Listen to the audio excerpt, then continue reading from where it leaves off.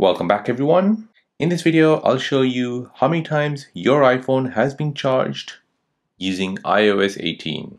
So if you're in the market of buying second-hand iPhones and you want to see how many times it has been charged or how many times it has been used, then let me show you how to do this.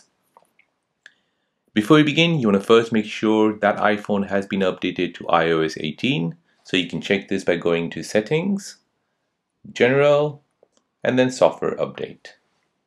Here you need to make sure it is on iOS 18. If you don't have it, then you won't be able to see this information. Next, you want to open up Settings again.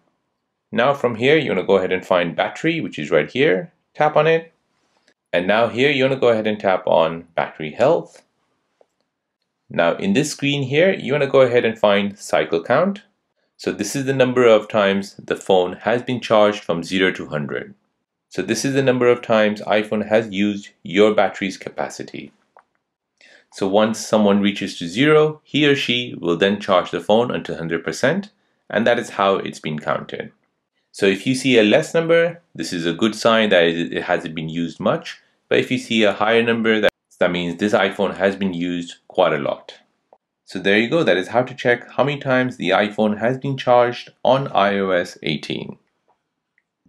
Now, if you're new on the channel and you want to find out more about your iPhone, your Android phone, or any other social media apps, then don't forget to subscribe to this channel.